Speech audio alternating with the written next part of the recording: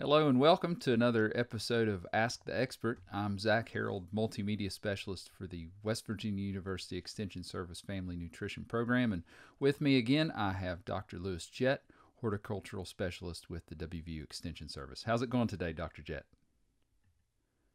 Very good. It's Glad to good be to here. It's good to hear. Well, once again, we went to our Facebook audience and asked them to submit their gardening questions. Had a lot of questions about tomatoes, so we're kind of going to make that our theme for today. Cynthia Johnson writes us with this question. She says, I'm okay with getting them, talking about her tomato plants, to germinate and a few inches tall, but they almost always end up wilting over, then dying. What do I need to do to make them grow stronger? So do you have any tips in, getting really robust plants out of your seedlings? Well, I just think, you know, I mean, with tomatoes, I would start them in sort of in a small, container where you can transplant them into a larger container. And then, when they first, about 3 weeks after they sprout, you transplant them into a little bit of a larger container, and then you plant them a little deeper in that container. That makes their root system bigger. And then you could even actually transplant them into a larger pot beyond that or container. So if something is sprouting or growing and then falling over, its chances are it doesn't have a really great root system. So I just would encourage you maybe think about transferring them to a larger pot as individual plants, planting them a little deeper, a little deeper on the stem. And the tomato is sort of a unique plant because it produces these adventitious roots or roots that are formed on the stem. So the deeper you bury the stem, the more roots you have. So, if they wilting is, caused by numerous things. I mean, it could be just they don't have a good, well-defined root system. I mean, it could be, you can actually have wilting if you overwater. You can, saturate your soil. Roots need oxygen, so if the water is in the soil, saturating the soil, that'll actually cause the roots to shut down and the plant will start wilting. Wilting could be caused by not enough moisture, but it's all a number of things that could be happening. Too much temperature, too much light. But I would just recommend, when you think about growing tomatoes from seed, grow them as a transplant as best as you can. And then you could always increase the plant's container size up to the point where you're ready to plant them out into the garden, because they like big plants need big yields with tomatoes. So the larger the plant is, the larger the yield is going to be when you harvest it. And as I said, you can just successfully bury them deeper as you repot them, and that'll make the root system of the plant much bigger, and that makes the plant grow better too. Here's a question that we've been getting a lot as people are looking toward transplanting those seedlings into the garden. They say, what is your favorite method for supporting tomatoes? I guess they mean stakes or cages. And what supplies do I need? That's from Meredith Browning Sterling. Okay. It's a great question. I mean, tomatoes need to be staked. I mean, there's just no debate about it. I mean, they just don't grow well if they're flat on the ground or flat on the surface of the garden. They rot, they get sunburned. You lose a lot of tomatoes by not staking them. So there are several different ways to stake tomatoes, and I have different opinions on what works for me. I like to use sort of an individual stake, or they call string weave system. When I have several plants in a row, I just put a stake every third plant, and then I run this baling twine or whatever between the plants, and that just holds the plants upright. And if the gardeners can access the web page, the extension web page, my tomato growing fact sheet describes that trellising method in detail, sort of how you do it. But I mean, if you had a couple plants, 2 or 3 plants, then I would just individually stake them to either a metal T-post or a wooden garden stake. But you want the stake to be higher than what the plant will grow. So you need a stake that's going to be about 50 inches, 60 inches tall. I've seen tomatoes put in wire cages. That's fine. That's not my preference. I've never really had great success growing tomatoes in cages. It seems like it sort of crowds the foliage all together and sort of makes it harder for the flowers to pollinate. But cages are an option for some people who may want to do that. I've seen tomatoes trellised on woven wire fence or cattle panels, what they call cattle panels, that are used to work with livestock. And so if you have something on your farm, if you have a farm that you also have cattle panels, you can train the tomatoes to grow up a panel.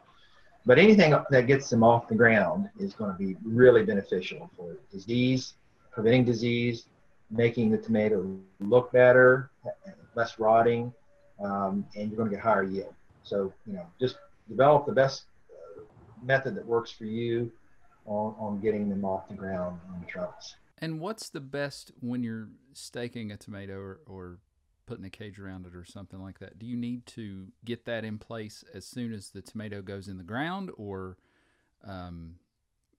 what's the timing on that? Well, yeah, so timing's everything. So I don't stake tomatoes until they start flowering. So that usually is about a month after you transplant it. So, you could envision a situation where you planted your tomatoes maybe a little early, and maybe you get a cold snap and you want to put a frost blanket over them. It's going to be much easier to put the frost blanket over them if they're not on a stake. So normally by the time they're fruiting or starting to flower, is well into warm weather, and you have low risk of having frost or cold weather events in the evening. So I would try to get them on a stake at first flowering, and then if you're using an individual stake for the plant, you just tie the plant to the stake every 6 inches up the stake, and that's good enough to hold it to that individual stake. But just don't do it too early. The plant really doesn't need to be vertical until it starts flowering. Here's something I always worry about when putting a stake next to a tomato. I'm worried I'm going to hurt the plant. Like I'm going to, jab the stake into the root system or something like that. Is there what do I need to do to avoid doing that? Yeah, that's a great point, because I used to feel that way too. But tomatoes are really tough plants. They've got great root systems. So, you can pound that trellis, kind of close to the stem even, and the roots will, they'll just, maybe you'll, clip some of the roots with the stake, but the plant will adapt, and it will just grow more abundant roots around that stake. So don't worry about root pruning or anything that might happen from the stake. Just obviously don't do any damage to the stem when you're staking it. Try not to nick the stem or damage the stem any. But the roots on tomatoes, like I said, are just incredibly vigorous, and they the more roots the better, but they're able to take a stake right next to the plant. So. Well, you've put my mind at ease. I appreciate that. Bob, here, yes. Melanie Whittington wrote us and wanted to know what is the best way to prune tomatoes, and pruning tomatoes is really important to getting a healthy plant, right? Oh, absolutely. So most garden plants are pruned to some degree, and don't hesitate to prune tomatoes. Pruning is just a way that you as a gardener are trying to control vine growth. These plants, if they're not pruned, these tomato plants will just get too bushy. They'll get too leafy, and you as a gardener, you're trying to control the balance between fruit and leaves. So you don't want it to produce too many leaves relative to the amount of fruit. So that's why pruning is important for tomatoes. And so it's like most pruning on grapes and blueberries and things that we regularly prune. There's an element of subjective decision making with it. There's no single formula for every tomato plant. I will tell you personally, as a gardener, as a horticulturist, I never prune early season tomatoes. These are tomatoes that fruit in less than 70 days from transplanting. I almost never prune them because they tend to be smaller plants, and they actually need more vegetative growth before they start setting on their tomatoes. But if it's a heirloom variety, or it's what they call a mid-season variety, which is something that's more than 70 days after transplanting before it starts fruiting. Some of these varieties are 80, 85 or beyond.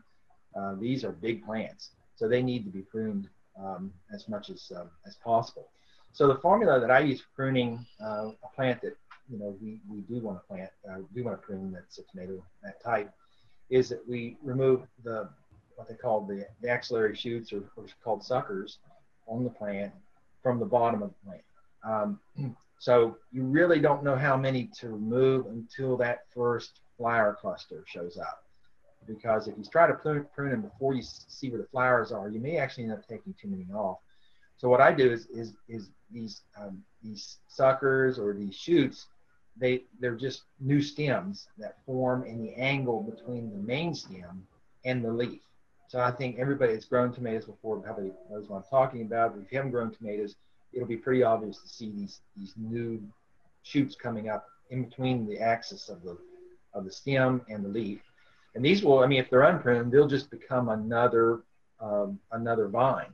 They'll actually just be another part of the plant that will be, producing a lot of leaves and some fruit too. But what I do is I remove those suckers and leave one below the first flower cluster. So when you identify where the tomato plant is going to flower, on the plant, there's going to be a sucker or shoot below that. Keep that one, but remove everything below that, and that will train the plant to produce two stems, because it's going to have the main stem of the plant, and then it's going to have this shoot below it. So rather than just a ball of vines, which is what will happen if you don't prune some of these varieties, you'll get a plant that's more disciplined and is not overcrowded with leaves. And it will actually make your fruit ripen faster, earlier, because the plant's not using all of its energy to produce vines, it's using it to produce fruit when you do the pruning. So that's pruning in what we call the classic sense. Now there's also pruning that's done later in the season when you have an indeterminate tomato, which is a tall vining tomato. And this is something that's continuing to produce flowers and leaves throughout the year. It'll keep doing it until frost. Well, at some point, you run out of time. Your gardening days are winding down, let's say in early September. And the plant's still trying to flower and try to produce tomatoes. Well, it doesn't know any different. It just assumes that warm days are going to continue for forever. So you can hedge the plant at the top. That's a top pruning. So you can just cut the top of the plant off and force it to ripen the tomatoes that it has already set, because you need about 45 days from flowering to ripen a tomato. So if you're if you have less days than that between your next frost event, it's better to just top the tomato plant, and that's a form of pruning too. So and then the third type of pruning that we do, again, this is for real leafy big varieties, is we take the lower leaves of the plant off as they start turning yellow. So there's leaves on tomatoes that are kind of close to the ground. These eventually will start dying off, and they become sort of substrate, if you will, for early blight. So sort of de-leafing those lower leaves that are right next to the ground later on when the plant's fruiting will help control early blight on it. But I think the main thing is just, prune it to two stems, like I mentioned earlier. This is also discussed in my tomato production fact sheet for home gardeners and for commercial growers as well, because commercial growers do the same thing. They prune tomatoes because they're trying to do the same thing. And but you want to take these suckers off before they get much longer than 4 inches. I would not prune them off when they're 8, 10 inches, because they can just grow a new stem. And so you want to prune them when they're small, so you can pinch them off with your hand. You really don't want to come in there with a pruning knife or clippers and do it. And then you can actually reroot those and make new plants out. So they're tomatoes are easy to propagate. So you could just stick those suckers into a potting mix, and that'll make a new plant. So you can plant tomatoes up to early July in most parts of West Virginia. So if you repot those suckers before early July, you can have another crop of tomatoes for your fall harvest. So that's a really cool thing about tomatoes, is you can just propagate from them and just keep getting tomatoes for the rest of the year. Yeah, nobody's going to complain about that. Free tomatoes. Not plants or anything. You just doing your own, producing your own plants from your mother plants, if you will, that you have there in the garden. So it's really cool. Well, we're still a little ways off from actually being able to pick tomatoes, but we got a question here with an eye toward harvesting. Jessica Lease wants to know, what is the best tomato to use for canning or making pasta sauce? Oh. Well, yeah. I mean, I think if you want to make a sauce out of a tomato, you need a Roma type tomato, which is a paste tomato. And my favorite, my two favorite Roma tomatoes are San Marzano, which is an Italian heirloom, which is incredible. And actually, it's a sweet, it's actually a sweet sauce um, tomato. It has really a sweet flavor to it. And then the Amish paste is very popular in the state. So that the Amish paste is a larger Roma tomato than the San Marzano. But there are other paste tomatoes. I'm sure that maybe other folks have tried, but those are my two favorite. So I mean, it's easier than trying to take a slicing tomato and making a sauce out of it. Is to start out with a Roma tomato. And can you explain a little bit the difference between, like, the difference between a cherry tomato and a slicer tomato is easy enough size, but like what it is about a paste tomato that makes it more conducive toward sauce making as opposed to a slicer tomato that you'd put on your sandwich or whatever. Is it the seed? Is it the flesh inside? What is it that differentiates those two varieties? It's solids is what they call soluble solids on it are higher, which means there's less water, there's less gel, there's just more meat to it, if you will. So you just get more sauce because you're not getting a lot of just water from the tomato itself. So yeah, I mean, there are excellent varieties of aromas. Just going back to our earlier discussion about trellising, probably the only tomato I would possibly consider not trellising would be aroma, because they have such tough skin that they can actually lay on the ground, they'd be okay. But if you didn't want to trellis it, if you felt you didn't have time or whatever, and you're growing aroma tomato, they should be okay with a mulch, not laying on bare ground, but just kind of laying on a mulch, straw, hay, wood chips, plastic, whatever, and not being trellised, because they're sort of a real sprawling plant, and they're kind of tricky to get up on a trellis sometimes because they have so many different limbs, and they're not real compact plant. So they may be suitable for something that can be put in a cage or just laying flat on the ground without being trellised up on a string with a stake. I didn't realize that Romans could you could just let them go without staking them up. Probably still like a good idea though, right? For disease prevention or. I think just right, exactly, Zach. I think just maybe just getting in the habit of trellising tomatoes, all tomatoes is good. I mean, if nothing else, it just makes it easier to pick them. If you don't have them laying flat on the ground, it's just much easier to have people to pick them, and it's easier to pick. So yeah. We had a couple questions about splitting. Another question from Jessica Lee. She says, how do you prevent tomatoes from splitting at the top? And then Rihanna Adkins Smith wrote and said, last year we had issues with splitting on the bottom. What causes this? What is the remedy? Yeah, I'm going to say splitting and cracking. They're probably saying the same thing. We see splitting on tomatoes in greenhouses. I'm not sure that's what they're describing, but cracking is, unique to garden tomatoes because it's a problem with some varieties more than others. Well, there's several ways to handle this. Probably the easiest way to deal with cracking is controlling the watering. I mean, because tomatoes tend to expand and contract with water, and that's what causes the fruit to crack.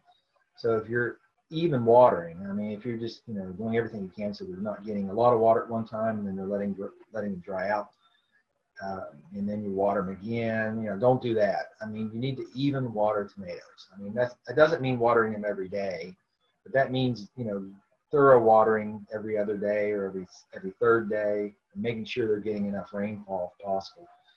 But I mean, the way to solve that too is just mulching them. I mean, just making sure that they're well mulched. You know, mulching reduces water evaporation from the soil. So if there's less water evaporation from the soil, the plant's not going to need watered as much. And that's, like I said, that usually it's erratic watering, too much, too little. That's what triggers cracking or splitting. I'll say splitting, maybe it's a synonymous word here. But, and then I kind of mentioned earlier, there's differences in varieties with cracking as well. I grow mortgage lifter, lots of mortgage lifter, which is a West Virginia heirloom, and there's some varieties of mortgage lifter, strains, if you will, that have lots of problems with cracking. The heirlooms do because they have such thin skin, and that causes them to split or crack relatively easy. But there, you know, if you go to some of the hybrids like Celebrity has Celebrity Supreme is crack resistant. Right? Celebrity is an excellent tomato. It's a garden tomato. It's an all-American selection winner, but it's very crack resistant, and you get a really nice slicing tomato from that. So you may want to, you know, just sort of peruse the seed catalogs, and you know they'll often mention, hey, this is crack resistant, but the Celebrity is as well. I tell you, if you're seeing, normally cracking is seen on the top of the tomato, and if you're seeing something on the bottom, I'm not sure that's cracking as much as it might be just what we call blossom end rot, which is when the tomato also is getting erratic water. So there could be, you know, two things going on there at the same time, which is not uncommon with most plants. So the blossom end rot is caused by also not having even watering, because it's a calcium deficiency, and calcium moves into tomato plants by water, and if there's no water, there's no calcium, and then you see blossom end rot. So, you know, just to make life easier for everybody, I mean, just, you know, kind of just starting out from the beginning, doing the best things you can, and that's mulching and even watering. So just kind of control that as much as you can, and that probably will solve that. If you like to grow heirloom varieties, which I do, you know, you may have to suffer through the cracking, but you can sort of mitigate it a little bit by having a little bit more balanced watering. But you may still see some cracking on some of the heirloom varieties, but you can reduce it by not having this up and down watering. We received several questions about blight. Stephanie Stribe wrote in and asked, how often should tomatoes be watered? I've heard that they do not need to be watered when they start to droop, as overwatering can lead to blight. Is this true? Tomatoes are, you know, they take a lot of water because the tomato fruit itself is 96% water. So, I mean, you know, there's a direct relationship between water and how big your tomato gets sometimes. So, this is where it gets a little tricky because, you know, tomatoes, I mean, if you're growing them outside, obviously in the garden, you're going to have natural rainfall. So, you know, you need about 1.5 inches of rain per week for tomatoes, 2 inches at the most. So, I mean, you know, you may or may not have a rain gauge, or you may not know what kind of rainfall you're getting. But if you're getting less than that, then you will need to water the tomatoes. But I mean, if they're well mulched, they're not going to need a lot of supplemental watering. So, you know, and we recommend for tomatoes, you know, people use soaker hoses or drip irrigation tape, which is bottom watering. So whenever you're just thinking about watering tomatoes, don't water them from the top. I mean, don't get the leaves wet, but water them from the bottom through a drip system or a soaker hose. But that's only if, like I said, you're not getting enough natural rainfall. So that's, you know, where you might need to make sure that you're getting enough natural to do it. So the way to water tomatoes is, rather than water them every day, let's say you're in a drought period, and it's dry, it's not getting any rainfall, is just give them one good thorough watering every other day or every third day. Don't give them light waterings every day. And that's, you can take that also to every plant. I mean, you want to have extensive root systems. If you just lightly water a plant, it will only form roots where the water is, and you won't have a big root system because it's just, you're just wetting the surface of the soil. So you want to give them a good, thorough watering when you do watering. So tomatoes take as much as a gallon of water per day per plant. I mean, that's not meaning, again, you have to water them every day, but that's when they have a fruit load. Okay, when they're picking and they've got lots of green fruit on them, they're probably going to need a gallon of water a day. When it's kind of a early plant, a quart of water per day. Or that's real, sort of rough, but I think if you're thinking about how much water do we need to put on tomatoes, that's about what they need. Like I said, plant them as deep as you can. You plant them to have a big root system. That's going to help in water uptake. Yeah, just kind of mulch them as thick as you can, and that will help conserve soil moisture. Chris Yoskovich Byrne asks how to stop or prevent blight. So blight, I'm just assuming that's sort of generic for early blight. There could be late blight, and there's septoria leaf spot that I think we mentioned during the last Ask the Expert session, which I'm not a pathologist, but yeah, wet leaves means you're going to have more diseases. So yeah, bottom watering is going to solve that issue. So remember earlier I mentioned about taking the lower leaves off the plant. That helps because early blight comes from the soil, splashed up onto the leaves from the rain. So if you have bare soil, that's a problem. But if you have the lower leaves that are close to the soil and they're getting that rain soil splashed up on them, that's going to trigger that early blight. So de-leafing those lower leaves, is going to help. And then you have the option of whether you want to use a spray, which is entirely viable option, because a lot of the fungicides that are labeled for tomatoes are benign products. I mean, they're really very safe to use. But if you go to a local garden center, you can find a product called Daconil, DACONIL, and that's common. You find it at most garden centers. And then you start spraying that every week to 10 days after flowering, and you just keep spraying it. That will shield the plant from getting blight, okay? Now, there's organic products that can be labeled or used as well. I mean, probably the easiest and simplest to find would be liquid copper. Most garden centers have that too. But so there are spray options that gardeners can use, but there's no single approach to it to solve all the issues with blight. But I think just having good cultural practices, and if you want to spray these fungicides, that will help control them. And then the pruning that we mentioned earlier is going to improve air circulation in the plant. That'll prevent a lot of disease issues. And then you may want to space your plants 30 inches apart or 36 inches apart.